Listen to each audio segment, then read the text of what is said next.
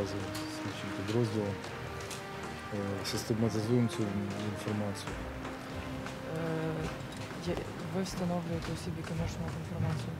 Який зазвичай процес, як ви їх знаходите? So we've been down here for 3 days now supporting the Office of the Prosecutor General, the OPG in their local investigations here in Kherson.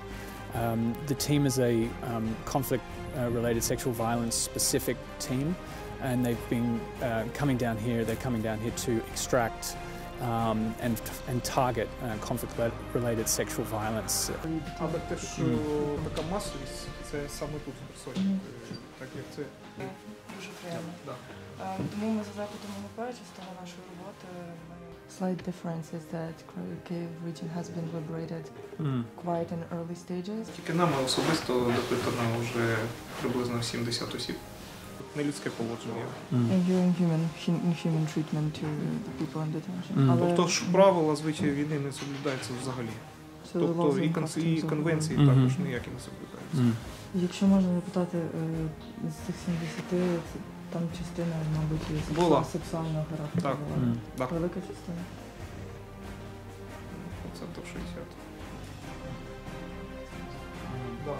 Тут була наша постійна дислокація. So asking the right questions, pursuing unique or different lines of investigation that might otherwise not have been pursued by local investigators.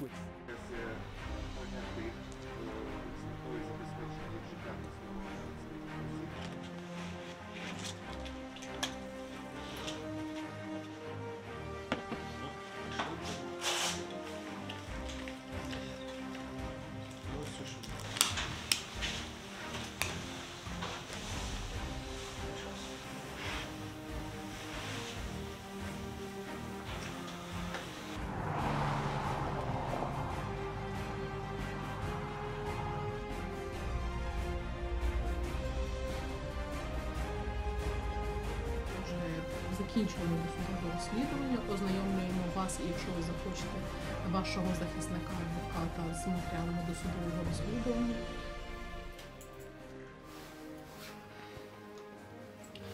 Everywhere where Russian soldiers were based and were placed, they committed war crimes, they committed conflict-related sexual violence cases, and they tortured, they murdered, and this is the main line, I think, of like a method of providing war against Ukraine as nationality.